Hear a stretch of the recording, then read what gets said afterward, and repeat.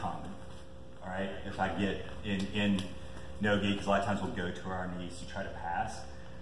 I don't know about you guys, but it can be, for me, it can be really hard to get by here. What's a lot of time what's gonna happen, we're gonna be fighting for this underhook, and we should always be looking for that underhook. Anytime that you're passing on knee cut or from this position, always on this outside, try to get your underhook, okay? But he gets his underhook. What we don't want him to do is come all the way up and get to either the single leg or my back or whatever here, okay guys? So a couple things that we can do. You can, for one, you can come all the way down here and hook this leg and start pressuring down. That's one that we can do, okay? Another that we can do is come here, get a 2-on-1, push on its head, and take him to the ground, okay?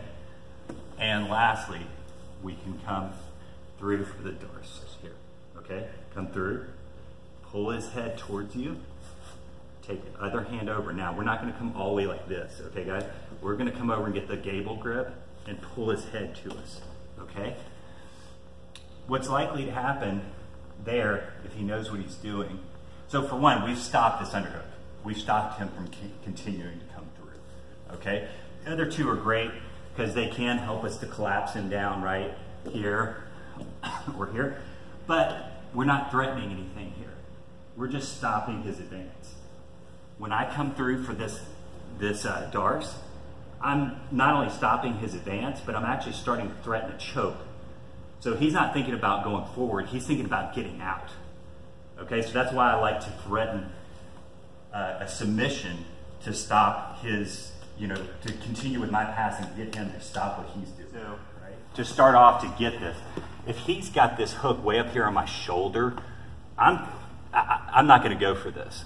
If he's way up here, I'm just gonna pummel and go for the underhook and then drive him to the ground, right? The only reason you're gonna do this is because he's down here and he's trying to, you know, he's trying to come up for a single or whatever, you know, we're gonna come here and we can shoot our arm through easily. But if he's really high, and some of you guys are having trouble getting it through because he's here, that, I mean, for me, I'm just gonna try to pummel for the underhook again for me probably, you know, or worst case scenario, if he gets up to a single leg, do all of our single leg defenses that we did before, right? Put him back on the ground. We're here. If he's where he's probably gonna be, which is around here or all the way tight, then I can shoot this through fairly easily. Pushing the head, this hand, you wanna be right up against his shoulder and his neck with my thumb up. Because now I can easily come to this gable grip and bring my elbows in tight. Okay, guys? That's what gets to that position a whole lot easier. If you're only able to get your arm through a little bit, you probably need to lean towards this shoulder some, because then you can shoot your arm through more. If you're staying up over him, it's gonna be really hard to get that arm all the way through. Okay, so I'm here, I can't get through all the way. I lean here, and I can get this arm through. So I'm here, I go for this. Now, if he all knows what he's doing, he's gonna probably posture with his head back here, okay? And it's gonna be hard for me to keep this, all right? So to finish this, what I'm gonna do is, I'm gonna make sure this leg stays hooked, okay? I'm gonna go all the way behind his head, all right? So I'm here, I gable grip, and I pushing my elbow towards here. He goes to posture his head. I'm gonna hook this leg, my leg that's on the bottom, and I'm gonna come over his head. Come here, guys. We're gonna tighten in on this. We're gonna get the gable grip, and we're gonna be dropping our elbow down, but he managed to extend his head out, okay? This isn't good for us. What we're gonna do is make sure we keep this foot that's on the bottom hooked on his leg so that we can bring it with us. Important point here, guys, when we go over the top, don't post down onto your elbow, okay? Just like when we're doing a straight ankle lock to the bottom side like that, make sure you come down to here, okay? He's gonna be able to get away if we don't, all right? And we're gonna be hard for us to turn the angle. So make sure you don't end up on your elbow here and you go all the way over. Come under catch, gable grip. Bite down, he comes against that. I'm gonna hook this leg and I'm gonna come all the way to my shoulder. See my hands come through I'm gonna make sure that I get the figure 4 on my legs here so that he can't get his leg away. I'm gonna pull, bite down on my elbow, and I'm gonna extend my hips. Okay? I'm bridging into him here. All right? Okay, let's come up, shoot under, grab the back of his head, pull it towards you. Gable grip, drop your elbow. Of course, if we can finish the darts, great, right? But it's not happening for us. He extends. We're gonna keep this leg cracked. We're gonna come all the way over his head, all the way down to our shoulder. We're gonna get the figure 4 so he can't get his leg away from us. Pull this through just slightly. Keep his head against my breastplate, and now I'm gonna extend my hips.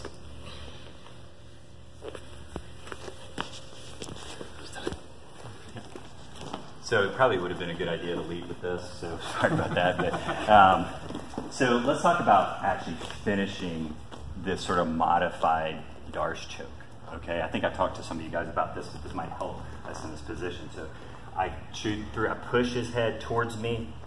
So when I come through, guys, I want to try to, I kind of lean towards my shoulder here so that I can pull this as far back as I can up against his neck and his shoulder here. See, my hand's all the way through. I'm pulling this towards me. Now my hand's just going to stay on top of his head and gable grip here. Now I want to try to bring my elbows together. I don't want my elbow out here pushing down. It's just not nearly as bad. Okay? I'm going to try to bring my elbows together here. Now, the way I can finish this without actually going to a normal Darce choke is I'm going to just act like I'm going to take my shoulder to the ground. You're not going to have to as long as you have this in tight here. I'm going to start going towards, like taking my shoulder. If I really were going to go hard on somebody, you know, MMA or something, I go and throw my shoulder to the ground, and it's going to be nasty, okay? Because I didn't move but about 6 inches and he was ready to tap. The key to that is, everybody's trying to keep their elbow out here, is that you bring this elbow in to where they're close together. Okay, so a little bit easier one to finish. Okay, that's what we're shooting for. But what happens is that they feel it coming. They notice that we're getting either close to this gable grip or that we've gotten it, and before we bring our elbow in, they extend their head out away so that we're not going to be able to drop into that. Okay, so that's where we're getting to this position. So the modified Darce choke that we're doing, I call it the Rogan because I saw him do it. It's the only thing it's about the only thing instructional I've ever seen him do, or any jiu-jitsu actually see him online doing. But so when we do this one thing that happens a lot, so we're here, we push their head in, we lean towards, almost like we're putting our ear on their back so we can get our hand all the way through here, okay guys? This sets us up. We're gonna keep our hand so that their head is pulled in towards us, and we're just gonna slide over to the gable grip. Now what's happening for a lot of you guys is you're stepping up and you're wanting to get close to them and tight, which is not a bad instinct, but it gets my body in the way of dropping my elbow in. So kind of like a cutter choke, what makes this really tight is when I can drop my elbows really close together here, where I get them tight, close together. If it's out here, this isn't so bad. So if I get my elbows really tight together here, I don't have to go anywhere near my shoulder when I drop. When I start to drop towards my shoulder, he's gonna tap really fast. If my elbow's out here, it's not putting nearly as much pressure, and it's gonna be hard to get that tap. That's why you're having to go all the way down to your shoulder to get it, okay? All right, on 3.